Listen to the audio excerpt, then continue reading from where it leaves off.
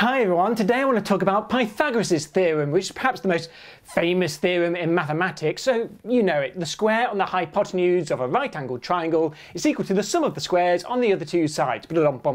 So everyone knows it, but what you might not know is it's not just for squares. So this is what I want to do. I want to experiment with some other shapes. We'll look at circles and triangles and pentagons, and then we're going to take what we learn and we're going to use it to prove Pythagoras' theorem itself using an idea from a young Albert Einstein. All true, but let's start by looking at the original Pythagoras' theorem.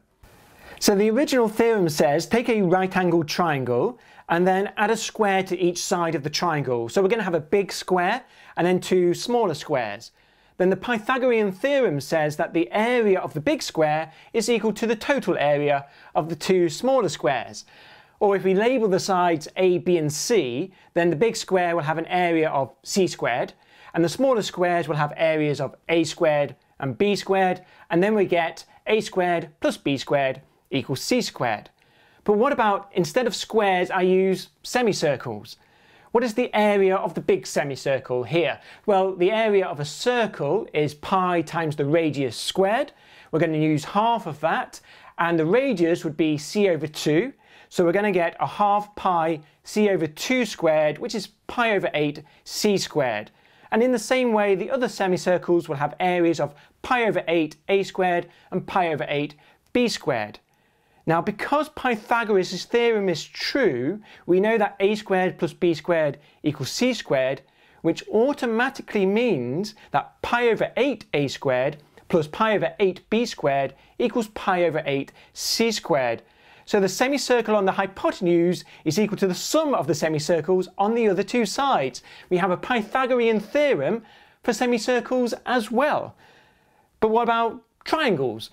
So if we use equilateral triangles here, the area of the big triangle is going to be half the base times the height.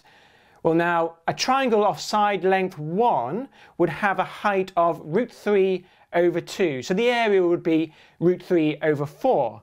But we've got a triangle here of side length c, so we're going to scale that up, and you will see the base is multiplied by c, and so is the height. So now it's root 3 over 2 multiplied by c.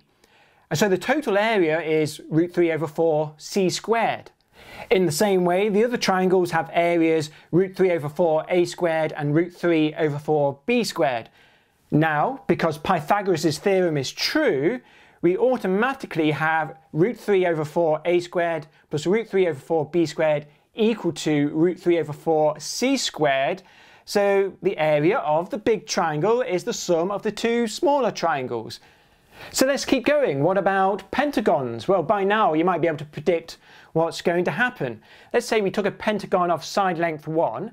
Well, there is a formula to work out the area of a pentagon. It's quite complicated and actually it doesn't even matter. Let's say for our purpose that the area is about 1.72. But if we scale that up by c, then the width and the height is multiplied by c, which means the area is multiplied by c squared. So the area of the big pentagon here is going to be 1.72 c squared. And in the same way, the other pentagons are going to have areas of 1.72 a squared and 1.72 b squared. And because Pythagorean theorem is true, we have a squared plus b squared equals c squared, we automatically get 1.72 a squared plus 1.72 b squared equals 1.72 c squared.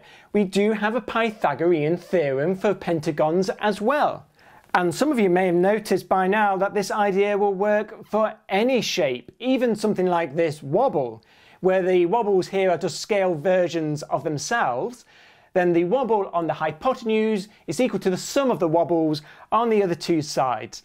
And that's because if we imagine a wobble of side length 1, it would have some area, let's call it A, and if we scale that up by a factor of c, the area is scaled by a factor of c squared. So because Pythagoras' theorem is true, then the areas will be equal for any shape. But now here comes the clever part. We can actually prove Pythagoras' theorem by running that argument in the opposite direction. And that's exactly what a young Albert Einstein did when, as a child, he came up with his own proof for Pythagoras' theorem. The way Einstein told the story, he was 11 years old, he was learning classic Greek maths, like the Pythagorean Theorem, and he kind of found it annoying. It's a bit too wordy, kind of unnecessarily complicated, so he came up with his own proof for the Pythagorean Theorem, which basically comes down to drawing one line. This is a one-line proof. So here is the right-angled triangle, and here is the line.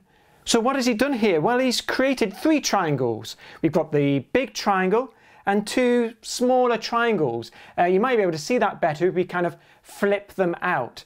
So we have the big triangle, which is the same as the original, and the two smaller triangles. In fact, they're just scaled up versions of themselves.